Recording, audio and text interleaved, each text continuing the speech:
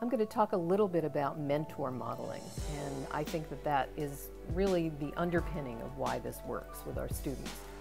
We never ask the kids to write things that we don't write ourselves. So as we give a prompt, we also participate in that. And at the beginning of the class, or the beginning of the year, kids hear us reading very, very intimate and personal pieces about ourselves, very truthful pieces. And that's unusual. Teachers don't usually have or take the opportunity to share their lives with their students. But I have found that that is the key to having the kids believe us, understand that we are who we say we are and that we mean what we say that we mean.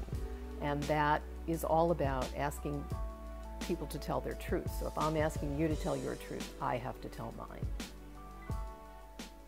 New morning, trying to get to that point worth getting to where the words flow like heavy, tears wrung out like water from a new sponge whenever I hear that song.